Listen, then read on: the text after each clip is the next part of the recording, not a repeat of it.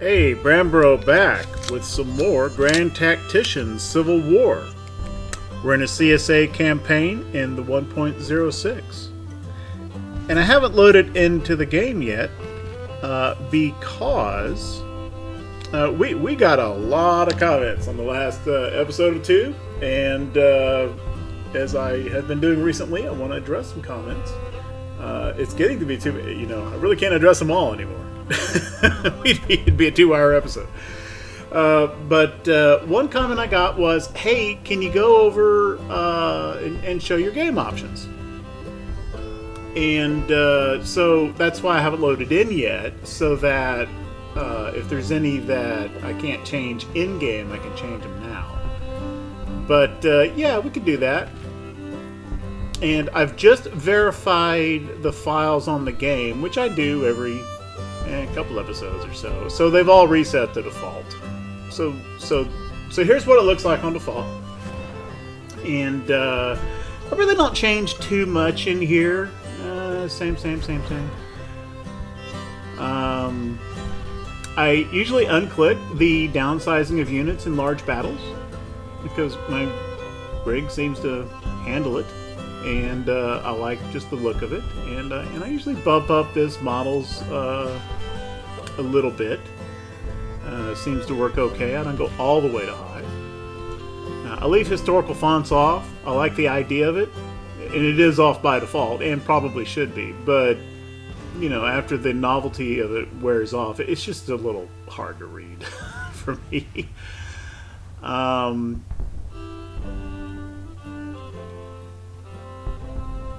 When I'm playing by myself, I generally like to bring the UI scale down, just so there's more of the screen free. But for recording purposes, I just leave it in the middle, because I want it big enough, to be visible in the video for the viewers. But by the same token, if you go like up this way, it just blocks out too much of the screen. So I just leave this kind of in the middle, maybe a hair on the small side. I like the tooltip time appearance to be, it's already way short by default, but I even like to get it even faster than that because I look at them a lot. I like to bring the scroll speeds down. It does slow things down a little bit, but if it's too fast, I find it hard with the WASD keys to center on what I'm trying to look at, and I'm going back and forth, trying to get it centered on one unit. And I kind of like the zooms a little slower for the same reason.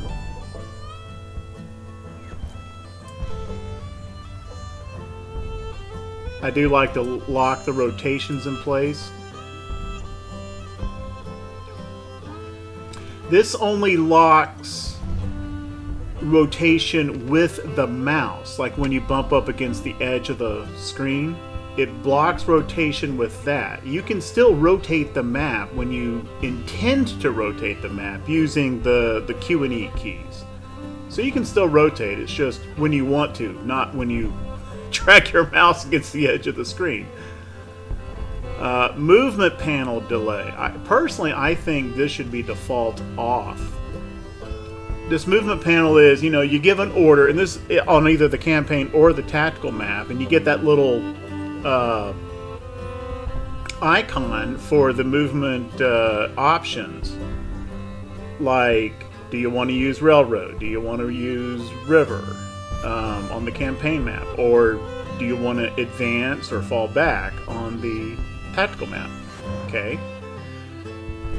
And then, if you don't move quickly enough, that little panel goes away and your movement is locked in and you didn't get to make the choice that you wanted to make. And that is a source of frustration on the default settings. So at very least, one would, I want that option there long, but you can bypass this entirely by just turning them off. Boom. And that way you kind of have to, you actually have to close that little panel. So I much prefer it this way. Quick info, I don't even know exactly what that is. I've never turned it off.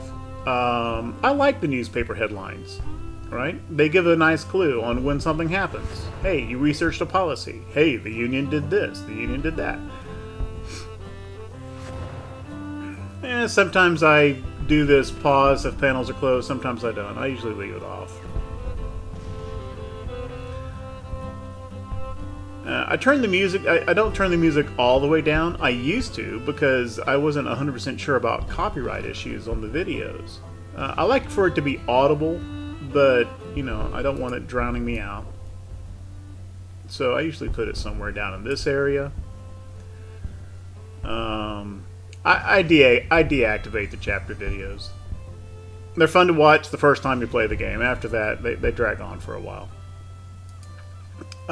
Occasionally in the past, I have left it turned on because I wasn't exactly sure, or I turned it back on because I wasn't exactly sure when the next chapter happened. And in one campaign, I actually went a couple of months when I thought I couldn't research any more of my desired policies, and in fact I could have. I just didn't know that Chapter 3 had started. Chapter 3 starts in November 1862, by the way. Now I know that, and so I've got them turned back off. Okay, these game options here, these are actually set at the beginning of the campaign, right? So I have the option to turn them on and off now, but when I load the game in, these will go back to whatever I had set at the beginning of this campaign, which I believe they're all turned on for that one. I always say, I've never turned European intervention off. I mean, they typically never happen anyway, unless the player really pursues it. Yeah, I leave the commander initiative on. Sometimes they do dumb things. Sometimes they kind of do something that I would have liked for them to do. So, anyway. And about half the time I play with the VP, continuous VP on, half the time I don't. Frankly, I've never seen that it makes much of a difference. I mean, you can see the difference. You get the very gradual victory points from holding objectives or not. I'm not saying there's no difference. It's just that the victory points from objectives are a fairly minor part of battle outcomes. They just are. They're not that important. What I find useful about the objectives is it gives, you know, it kind of gives you an idea of what the enemy is likely to do during that initial deployment and setup. You kind of know where he's going to go or where he's going to defend, mostly. That's the main value of the objectives as far as I'm concerned. The victory points from objectives, whether this is clicked or not, is far less important than the other victory point categories, which are casualties, routes, and morale. Okay, those are way more important than objectives are. So whether this is clicked on or off, I don't think it's a big deal. In this campaign that we're about to load in, it is turned on. I leave the autosaves at defaults, and I leave all of the hotkeys, which aren't very many, but I'll leave all these on, whatever their default is as well. And really, a lot of these are just kind of preference thing, but the one thing I want to go back and emphasize this again, because I know that this irritates a lot of people, and they may not know that you can turn off that movement panel disappearing real quick, or at very least you can make it stay on the screen a lot longer. Okay, let's load in the game.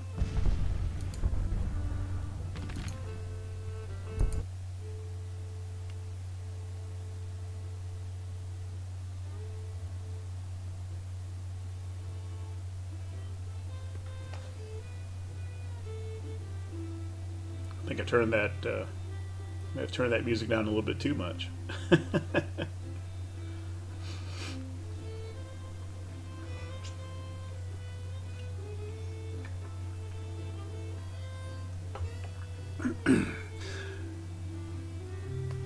So one thing worth mentioning very much with regard to Grand Tactician Civil War is that we are currently playing in 1.06, specifically 1.0635, and that is the live version of the game, not beta.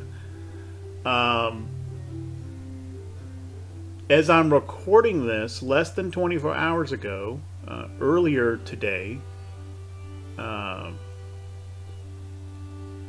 1.07 has become publicly available on Steam in beta. And so they're continuing to work on the game. And if you're interested in checking out the newest update, it's already available. You just in Steam, you just go into the files and, or you go into the properties of Grand Tactician, and there's a tab in there for betas, and you choose dev branch or dev version, development version, something like that. It'll be pretty obvious. There's not a code, there's a window there for input code, but there's no code required.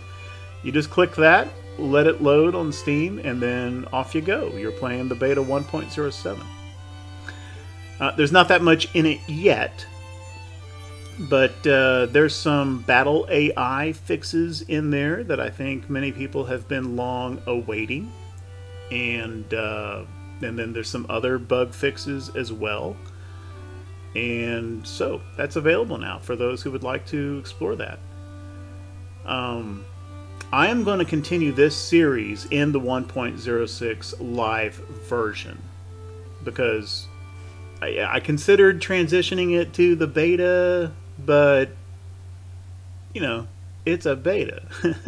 It's going to be a lot of updates along the way with it. There's probably going to be some bugs, and I'm going to keep this series stable. And then when this series is done, there will have no doubt been more things added to the 1.07 by then.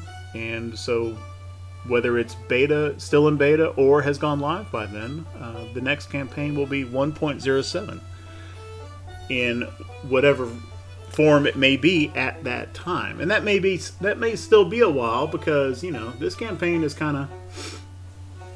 it's still got a lot of time left to go. Okay, let's see, what other comments have we gotten? Quite a few, and I'm not going to discuss all of them. There have been a lot of comments, ideas about things to do in the campaign. Like, can you do a cavalry force that can go back behind the lines and raid? Maybe now's the time to get a whole bunch of guys, all these small units in the Indian territory together and form a corps and go off and do stuff with that. Move this unit there, move this, that unit over to this other place. And they're all good ideas. Pretty much everything that I've read along those lines, I think are good ideas. That doesn't mean I'm going to do them all. It's one campaign. There's only so much I can do. But I thought, pretty much everything I read, I thought were really nice ideas, and I may do some of them in this campaign, or some form of them in this campaign, and even if I don't, I may do those things in future campaigns. One person had a question. I happen to have the leaders visible on the screen, and there was a question about, what do these little arrows mean?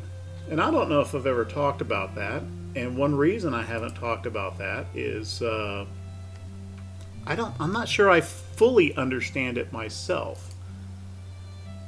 Like, let's look here at Edward Johnson. He has all of these little green up arrows by each trait. And kind of uncharacteristic for this game, there's not a tooltip here They do a pretty good job with tooltips in this game, informative ones. But for some reason, there's no tooltip here saying exactly what that does. I'm pretty sure what this means, I've always gone under the assumption this is what this means, that if you have a green up arrow, that means that Edward Johnson, Allegheny Johnson, is still growing in these stats, right? He's still improving well, he's lucky he's got all of them going. So he's continuing to improve. And then if you get the red down arrow, I guess it means he's actually decreasing. Or at very least, is not further improving. Let's see if there's anybody like that. Yeah, okay, so Ramsur here, he's still got more room to grow and is growing in fame, apparently, but is kind of stymied on the other attributes. That seems odd. The other commanders in this division are still on the uptick, and I'm sure Ramsur can improve beyond this. I think this may be happening. I think it may be showing this because I just very recently put Ramsur in command of this brigade, and I'm not 100% sure that I have actually advanced time since I put Ramsur in command of this brigade. So maybe once time gets rolling, this may change.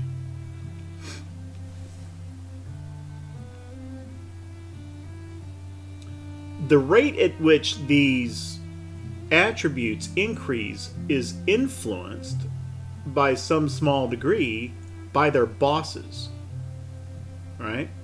So we've got Joe Johnston up here, and his stats kind of flow down the chain. And if you hover, now the arrow does not have a tooltip, but the attribute does. And you can see there, well, so Kirby Smith is actually getting a little bit of, he's still increasing, he's got the green arrow. However, the rate at which he is increasing in initiative is actually nerfed a little bit by the fact that Joe Johnston is his boss. Because Joe Johnston is good in quite a few areas, but not in initiative. He's only a 1-star. Smith is actually 2 stars in initiative. And being under Johnston is kind of retarding his growth in that one attribute.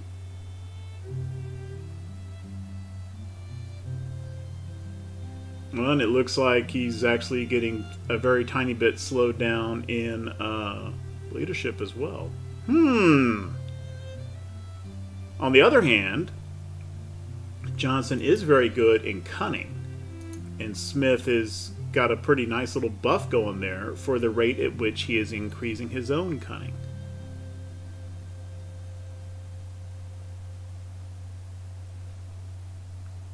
So, that's my understanding of how this works. And that is another good reason to go ahead and use the organization reform and institute the Army Corps structure. Because right now, Buckner is getting the benefit or the malice sometimes of 2 commanders above him.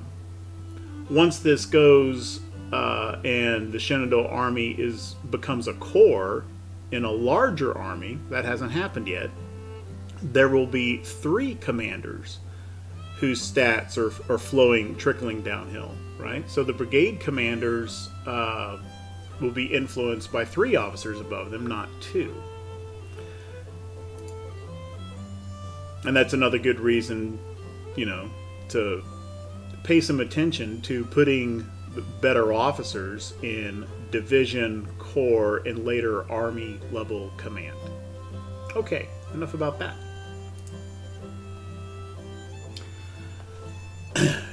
In the last campaign, or rather, I'm sorry, the last episode,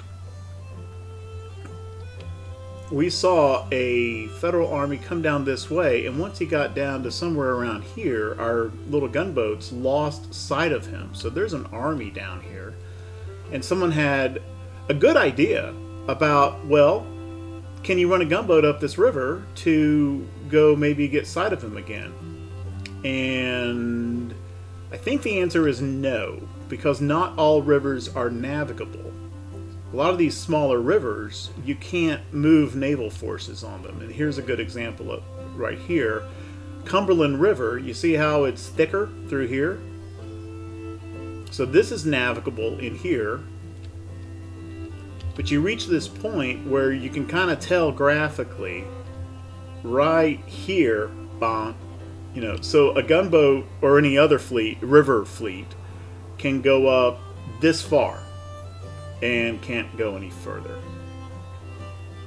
And then there's other rivers, smaller rivers, that you just can't navigate. Like this one over here in southern, you know, this is the Kanawha River that runs past Charleston, Virginia. You can't navigate this thing. So I'm pretty sure this river cannot be navigated. However, let's give it a go. Because I don't know if I've ever actually tried. Can you come here? No. Yeah, it's just not a navigable river. However, this is kind of over, you know, these two. Let's get, let's just move this gunboat down the river a little bit.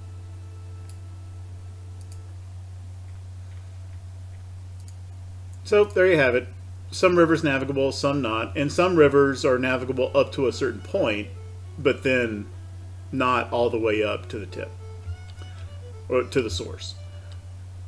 Now, whether those are historically accurate or not is a different question. And for some of these rivers, they would be navigable at some time of the year and maybe not others. That it's not modeled to that level of granularity. So some of these are pretty arbitrary. For example, I am pretty sure that even in the 1860s, the Kanawha was probably navigable, at least by something like a ship's tender gunboat, at least as far up as Charleston, Virginia. This should probably be navigable. It just isn't in the game. And then the Tennessee River is navigable in game up to somewhere just below Knoxville but above Chattanooga. And I'm pretty sure I've read multiple accounts in different books that Union gunboat fleets had a rough time.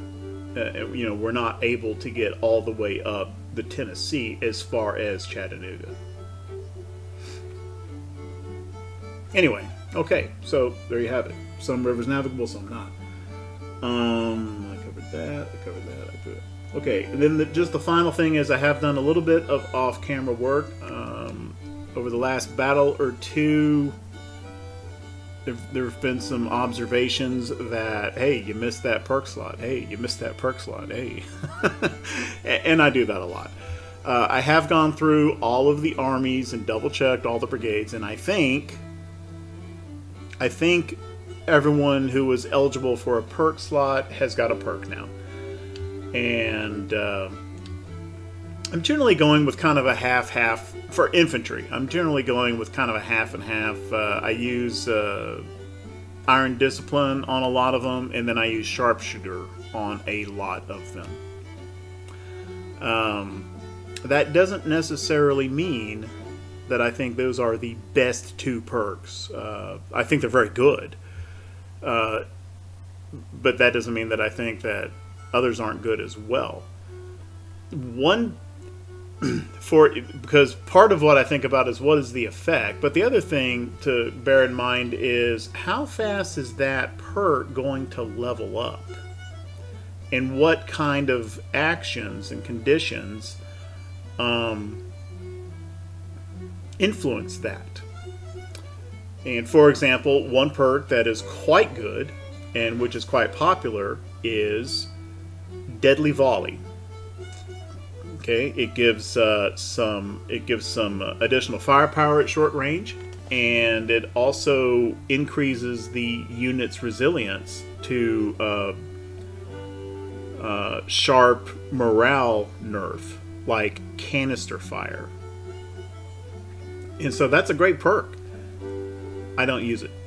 And the reason I don't use it is because that perk only levels up when the unit engages in short range engagements. Well, those just don't happen that often. And so, yeah, you can get that perk slot open and you can get the tier 1 on the Deadly Volley, and then it's just not going to level up past that tier 1 for the simple reason that the conditions which make it level up just are very situational and don't happen that much. And that's the reason I like Iron Discipline, because basically it's leveled up by engaging in ranged combat. It doesn't matter what range, right? If the unit is shooting, it's leveling up its perk. And that happens all the time. And that's why I like the Sharpshooter perk for things like Mississippi Rifle armed brigades, because the vast majority of their shooting occurs at long range. And so it just levels up faster. And then the other thing I've done is we got our first batch of weapons delivered, infantry weapons. The reboard muskets that we ordered a while back arrived, 25,000 of them, and I've got them farmed out to various brigades. There's there's not enough left in the armory for a brigade, even a small one. So as a result, all of the armies have got more rifles than they did. Beauregard's army, the North Virginia Army, and Joe Johnston's Shenandoah Army are now all rifle armed. Now some of them are reboards, so some of them are crappy rifles, but they're a lot better than muskets. And Price, every brigade in Price's army has now got at least a reboard musket. So no more muskets in this army either. And then the other armies have got more rifles than they did. So that's good. Okay. So what's our theater situation here? We'll go west to east. Still got these little brigades down in these Indian Territory and Arkansas forts, and they're still tiny. They're about 600 apiece. So I'm just letting them grow through the rest of the winter. We'll see how big they are in April 1862, which I'm not really going to want them moving around and doing stuff before then anyway, because of the winter attrition and so forth. Okay, Price is still holding his own here. He's back in supply. He is starting to recover some men, barely. But he's got his ammo back. He's in fine shape supply-wise. So he's just kind of defensive here at Springfield. And we'll see how the Union lets us, Now, right now, if he gets attacked by that Army of Indiana again, I'll probably just retreat him. But I'm not going to, back down into Arkansas. But he's going to hang here for now as long as the Union lets him. Oh, one other thing I forgot, kind of tied to game options. I like to have the telegraph lines and the supply lines on and the battle monuments off. The monuments just don't really add anything. And if there's a lot of stuff in an area, You know, you're trying to find a tooltip. Sometimes they get in the way. And then I just like to have the telegraph and supply on. Now these only reverted back to default because I verified files. Recently, so I think in 1.06 they have fixed it now so that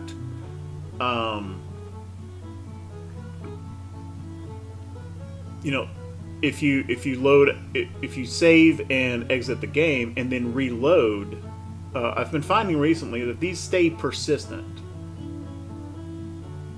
So that's good. And these only changed, I think, because I verified files, which made everything go back to default.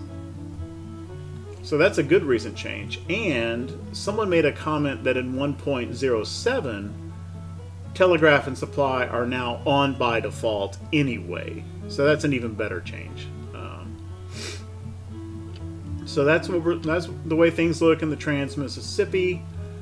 We have still got Sidney Johnson's Army of Tennessee at Cairo, and he's building this fort, which only has 12 days left to go. And I would have moved him by now, except he was building this fort. As soon as that fort's done, I think he's going to have to get on the river and come back up to Louisville, because we've got this unspotted Union Army over here, somewhat close to Louisville. Did I move this scout? Yeah.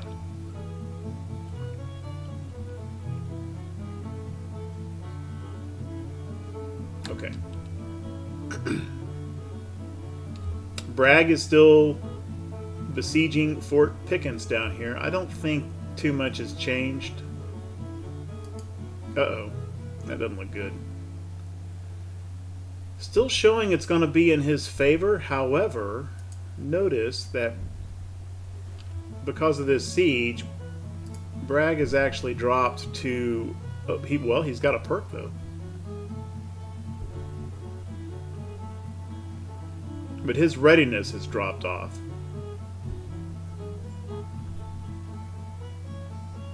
So he may just wind up retreating for low readiness soon.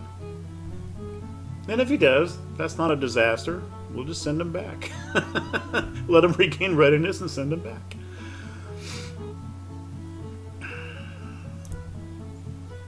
And this is intended to be a recruiting command. So... yeah, I said I checked perks earlier. I didn't check this command.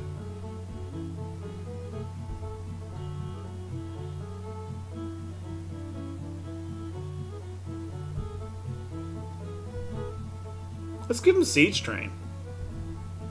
Can't hurt. It's what he's doing at the moment.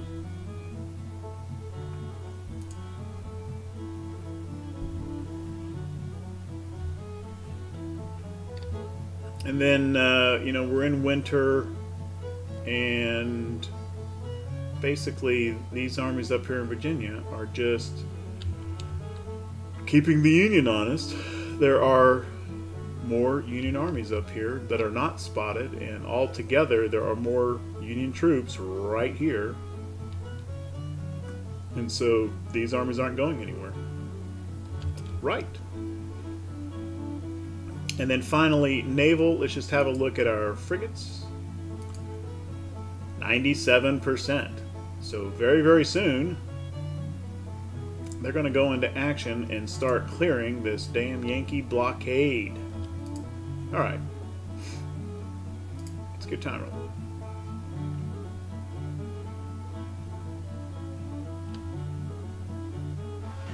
The only place where we see Union movement recently is right here in Kentucky, so let's kind of keep an eye on what's going on in here. The intel report does say that they're conducting offensive operations. They've kind of slowed down in Missouri, at least for the moment. They're building a supply depot at Lebanon.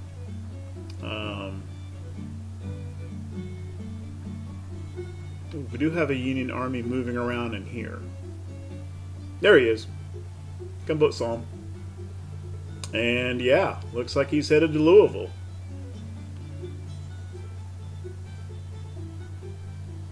Well, no, he's stopping here to build a supply depot. Okay, well, you know what? in the long run, that's good for us. Because at some point, I would hope that that becomes a Confederate supply depot. Nice job there, whoever is commanding Army of Ohio. The Confederate Quartermaster General, appreciate your efforts. Because that's $5.5 million I don't need to spend later. I still got to spend money to, you know, fill the thing up, but hopefully they'll fill it up with some nice ammo for us as well.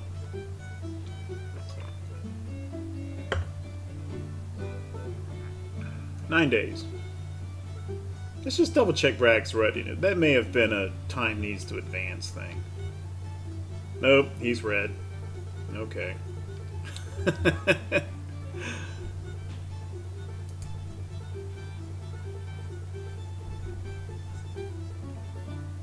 And he's not just has fallen into it. I mean, he is just dead zero here. But he's fine on supply. His guys seem all right. You know, I see a lot of eagers and confidence. It's all one stable in there.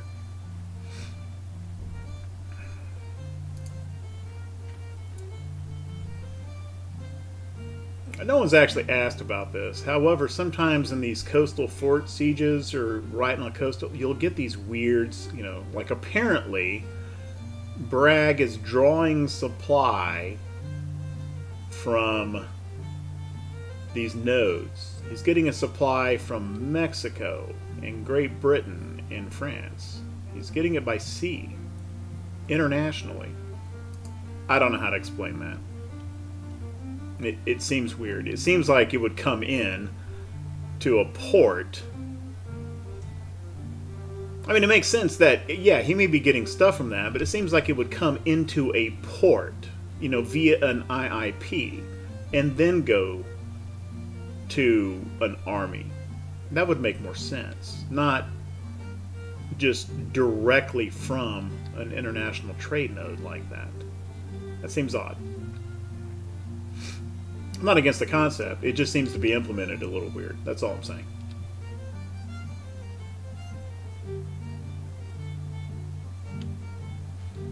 I know, by the way, when this force removes this blockade fleet, he's going to come up here and remove this one too.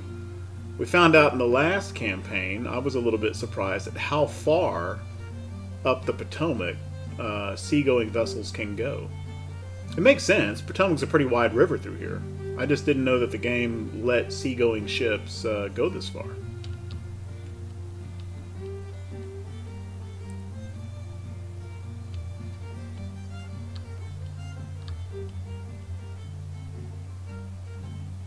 And actually, I bet even just a couple days, these frigates may... Nope. They've reached 100%, but they're not... They're like 99.8 or something. They're still not quite available.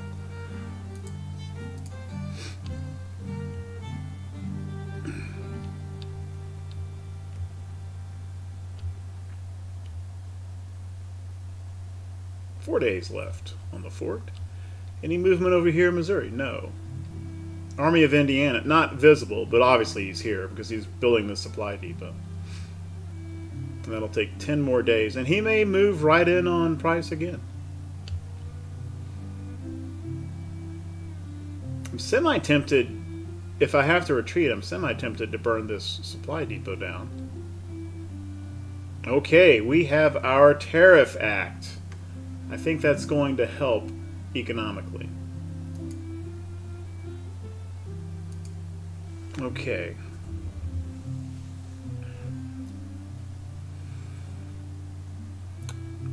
Alright, I'm pretty happy with where the volunteer manpower pool is. Right? Available troops is no longer a limiting factor in recruiting any more brigades. What is a limiting factor is weapons, available weapons, and just plain old cost. But bottom line is, I am feeling no need to pursue Militia Act 3 anytime in the near future. I think this Tariff Act helps, and I could go impressment. which does provide even more manpower, but cost of supplies minus 20%. That sounds really good. I know I don't want to do print notes. That just trashes. That just trashes private wealth.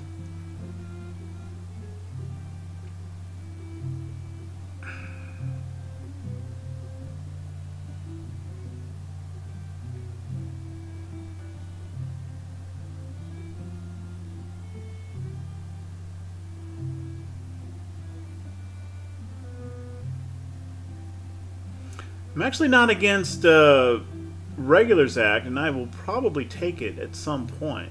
The one thing that I don't think I want to do it now, because the downside of this act, the units that you get with it are pretty good, but well, they're not just pretty good. They're really about the best you can get. They come with max training. They come with a perk slot already open for you. So this is worth doing, but it costs -5 military experience. Now, I'm not a fan of that. And right now, our military experience is only 2 above the Union's, 24 or 22. So you know, if I take it, then that's going to put our military experience at 19, and now our training rates and our leaders' attributes improvement will be below Billy Yanks. So I think I'm going to hold that for later. And once we get up, you know, with a gap of, you know, 5 or 6 or 7, maybe that might be a good time to take the Regulars Act.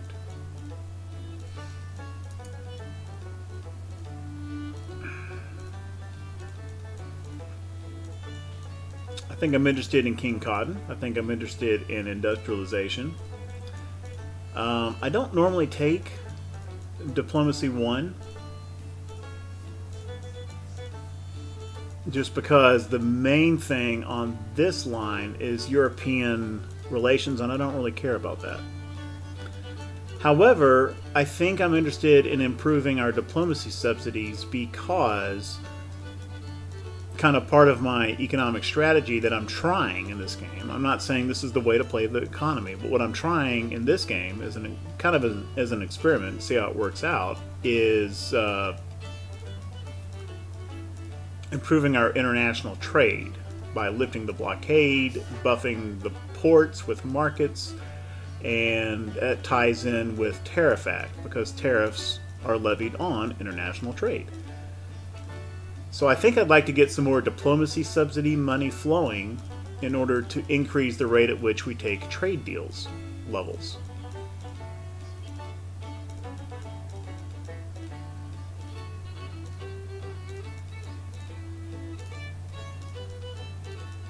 So I think I'm going to take Diplomacy 1. Let me just double check down here in Chapter 2.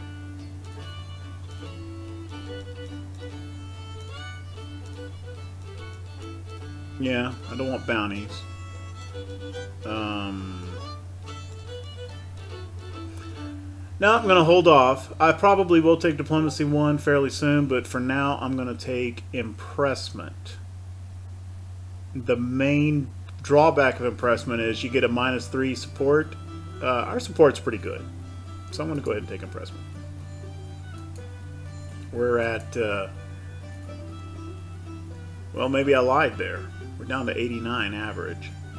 But you know what? That number, that is primarily because of Kentucky, which is quite low because it recently seceded and the Union still owns a lot of it. So Kentucky being 36% drags down that average. I mean, support in most of the states is super high, 98, 97, 98. So yeah, we're fine. Virginia's a little bit of a concern, 71%. And in episode 1, I talked about the strategy of letting the Union go ahead and take West Virginia so that it becomes a separate state, and that fighting and Union-controlled IIPs don't count against Virginia proper. Well, that little strategy is just not working out, because even though I've vacated Western Virginia here, the Union just hasn't made a move to... Oh, time's running. The Union just hasn't made a move to take Charleston, Virginia. And so, you know, this is all counting against Virginia. So that didn't really work out. Or it has not so far, anyway. Looks like I built something. Ah, okay, the fort's done, which means... Turn that on. Even though it's wintertime, I think Johnson needs to get back on the river. Come back up to Louisville. Yeah, well, yeah, he does.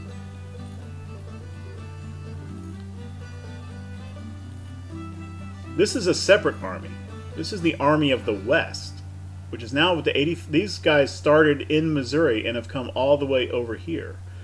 And but they just stopped on the... is this Ohio or... Yeah, Indiana. They just stopped on the Indiana side of the river and are building a supply depot. Have not crossed the river to Louisville. And then this army is still over here. Okay.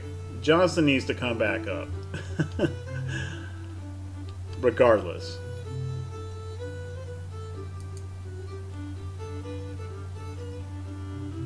And let's just have him come down and... Yeah, that's fine.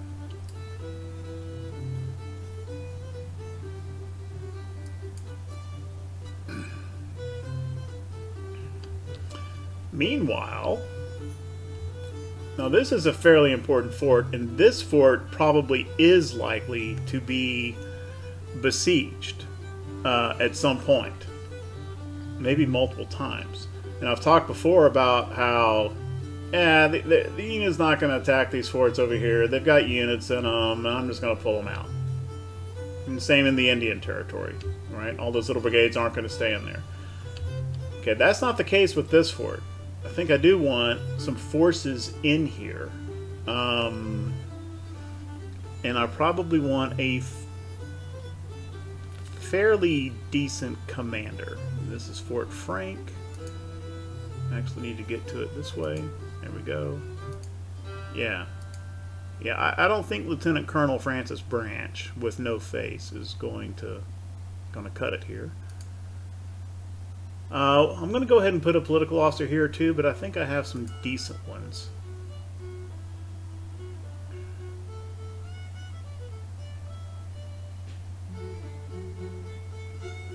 That doesn't look good.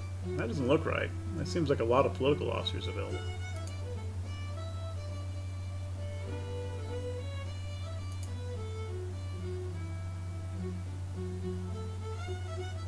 What do we have for Virginia? Not much.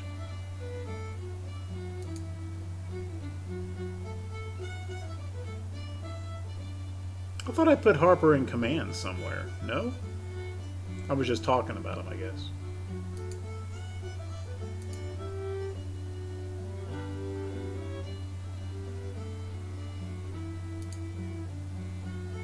Let's put Kenton Harper in command of this fort.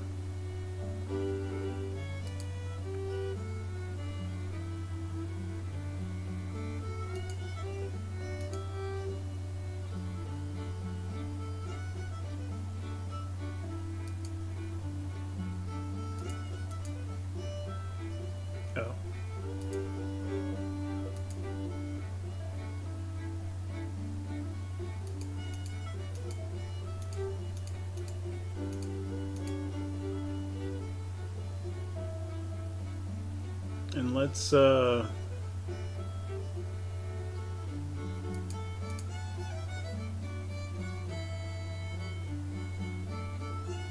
going to put 2 infantry brigades and 2 artillery battalions in here.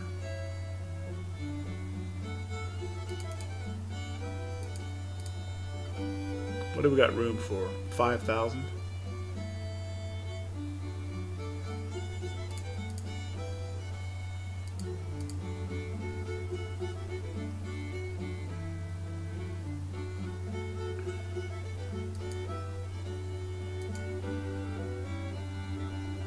Okay, I don't need Hardy in there.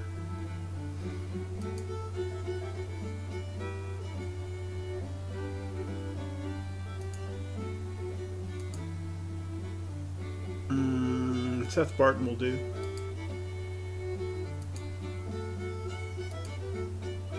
And Bernard V will do.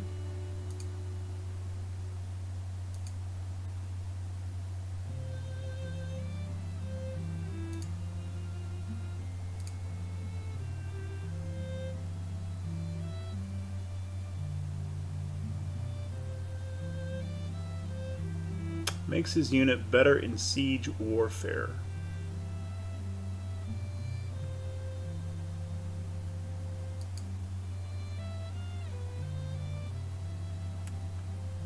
You know what? If that's true, instead of Harper, let's find an engineer to command this fort.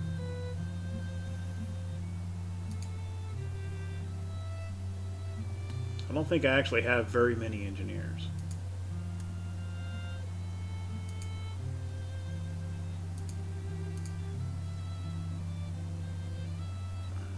Let's go with Mouton.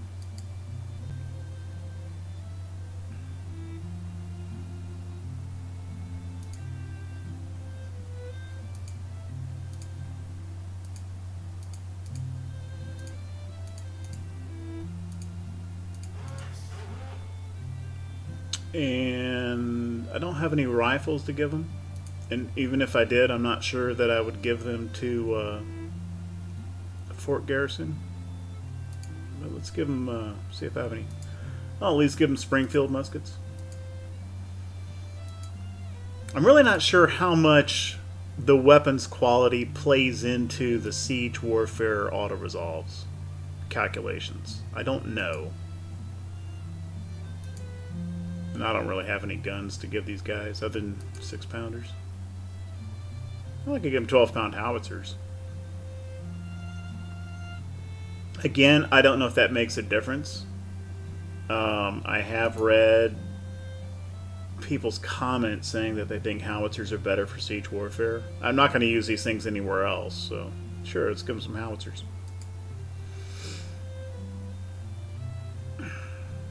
Okay, so we've got a pretty substantial force for a fort garrison, right? It's got a capacity of 5,000, 4,900 men. That's going to take them a while to get there, 14 days, 14 days. But the idea is, now does that make this fort really able to hold up against anybody? No. If a full-size army comes down here and besieges this fort, it's still going to fall. However, some of these small, like this Army of the West, which has 8,500 men, they've got some smaller armies. These guys, Cumberland, 2,900. These armies can't just roll up and take this fort. And even if it is a larger force, having a substantial garrison in it may force a larger army to take longer and give us more time to get a proper army over there to help out. That's my idea. Sometimes it works out, sometimes it doesn't. Forts, I've seen forts hold out for a long time, even with a much smaller garrison. And then sometimes I've even seen forts win a siege with just the 50-man garrison. That's not that common, though. What is more common is that the enemy force rolls up and immediately goes into not siege, but assault. And the fort just lasts a couple days. So I'm kind of hoping that with a substantial garrison, they can actually beat and successfully defend against one of these smaller armies. and against a larger army, at least make it go into siege, not assault. Whether the AI cooperates, well, we'll just see how it works out. Okay.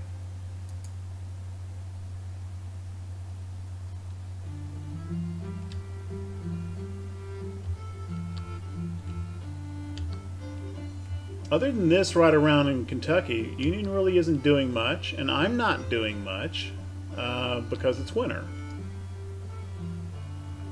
I certainly don't want Price moving any more than he absolutely... Oh, he's got a... Let's get that ambulance corps on him. I checked all of his brigades for perk slots, and I didn't check the army.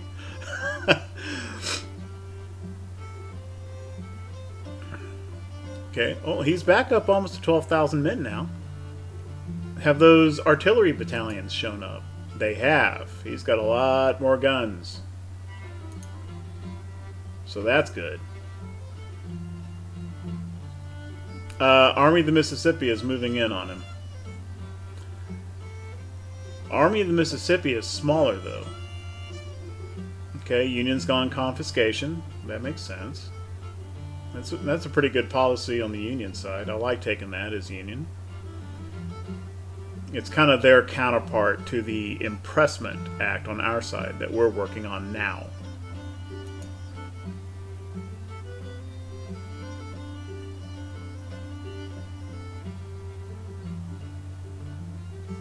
Now, Price can beat these guys. This is the smaller of the two armies. So let's just see how this turns out. If this army is reinforced by the Army of the Indiana, I'm probably just going to withdraw. If it is not, I think we'll fight that battle.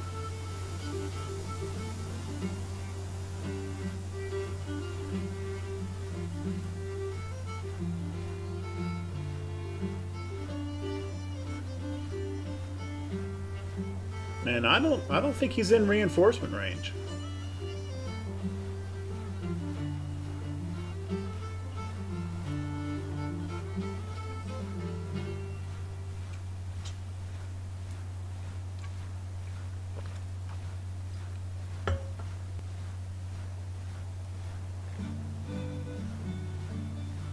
Before this happens. Because if I don't do it, I may forget later.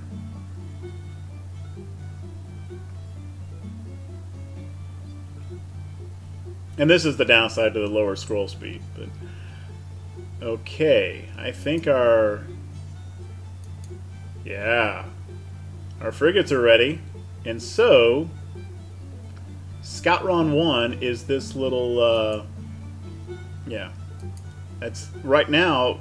It's just it's a scout run. It's just one little ship's tender gunboat, and it is about to be something else.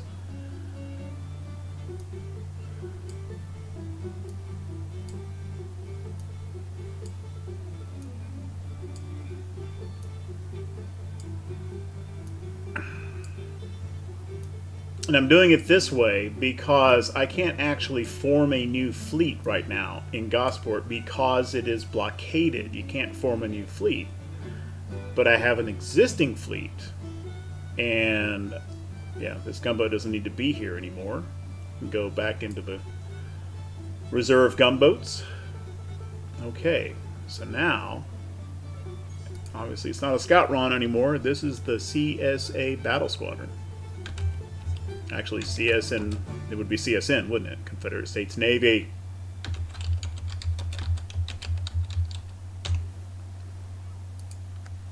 And I think we can probably find a better commander than this. Somebody like...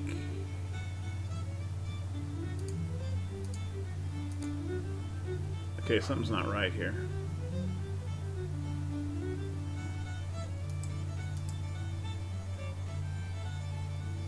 That's better. Buchanan, he's on the short list for command of this, or Sems.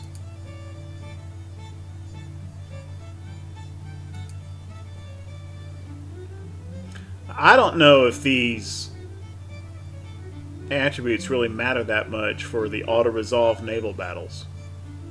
I've read that cunning helps with things like blockade and vision, but that's not really what this force is about.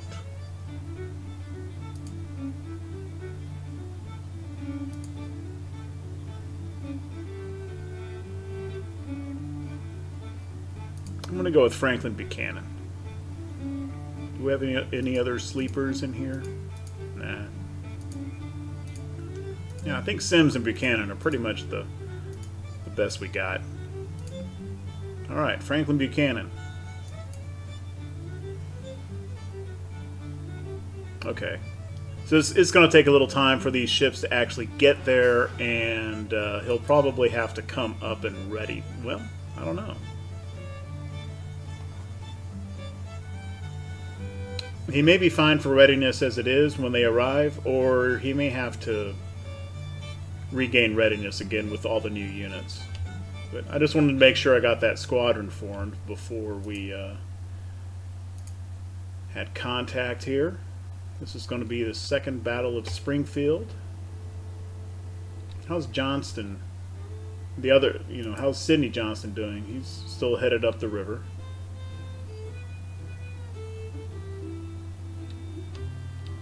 Okay.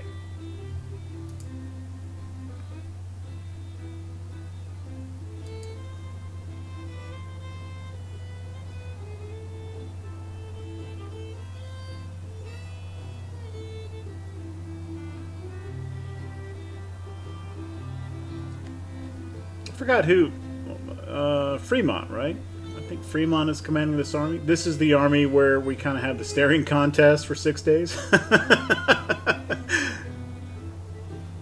Yeah, okay, he is not reinforced, and we've got an enormous advantage in guns.